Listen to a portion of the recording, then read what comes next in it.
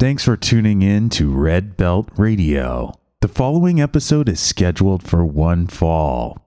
I'm Jason, and this show is dedicated to World Wonder Ring Stardom.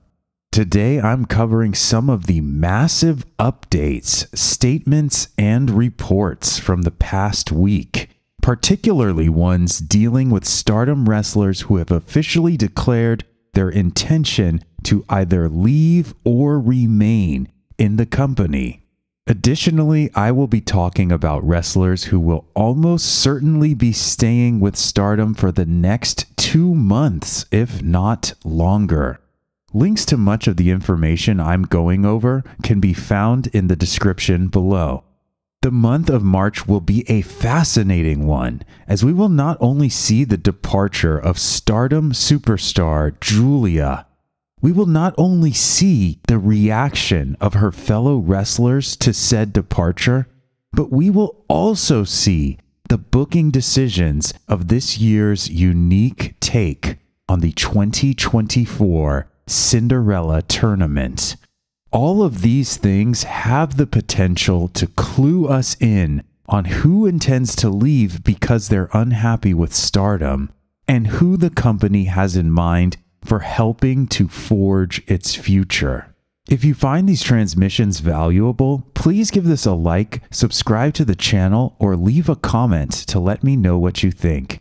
We have to begin with Giulia. Unsurprisingly, as a February 26th article in Tokyo Sports made her upcoming separation from World Wonder Ring Stardom official. On February 27th, Giulia posted the English phrase, "free as a bird," on social media, personally acknowledging the fact that her time in Stardom is growing very short.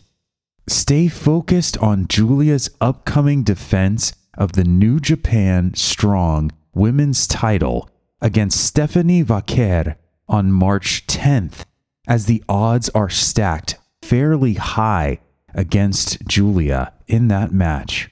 On February 29th, both Tokyo Sports and Pro Wrestling Today unveiled World of Stardom champion Maika's official statement that her mission is to protect Stardom and that she doesn't plan on going anywhere. Following the February 29th announcement of Stardom American Dream 2024, which is the first Stardom show in the United States in about 5 years, we will talk about this in a moment. A Wrestling Observer newsletter report was summarized by WrestlePurists, disclosing the intention of both Mina Shirakawa of EXV and Azumi of Queen's Quest to renew their agreements with Stardom and continue wrestling under its banner.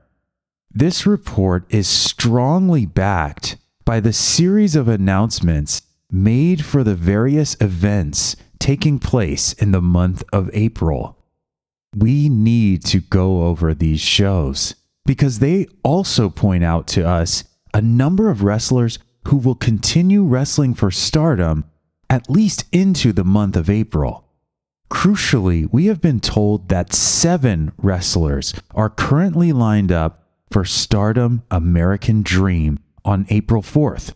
Those wrestlers are Mayu Iwatani of Stars, Momo Kogo, also of Stars, Shuri of God's Eye, Momo Watanabe of Oedo Tai, Starlight's Kid, also of Oedo Tai, Mina Shirakawa of EXV, and Azumi of Queen's Quest.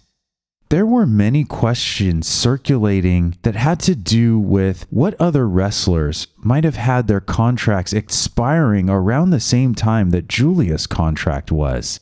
We now know that none of these 7 are in that boat, or that some number of them are signing new contracts rather than leaving. On top of this show, Spark Trailblaze will feature Mayu Iwatani, Mina Shirakawa, and Starlight Kid on April 7th, and New Japan's Windy City Riot will feature Mina Shirakawa and Azumi on April 12th.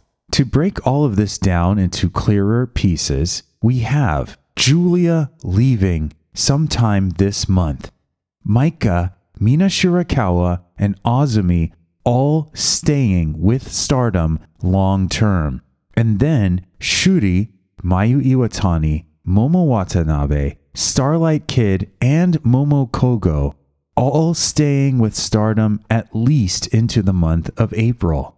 Keep in mind that Starlight Kid in particular went from a cold 2023, including an abysmal 2-7 record in last year's 5-star Grand Prix, to being the first person to challenge for the white belt in 2024, and now is a featured wrestler in not one but 2 shows overseas during WrestleMania weekend.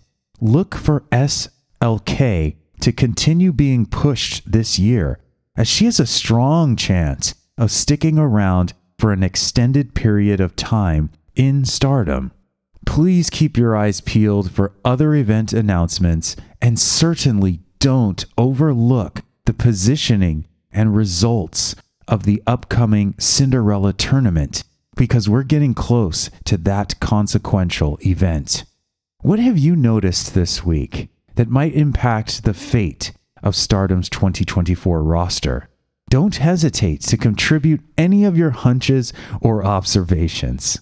If you found this transmission valuable, please give it a like, subscribe to the channel, or leave a comment to let me know what you think. Thanks for listening to Red Belt Radio.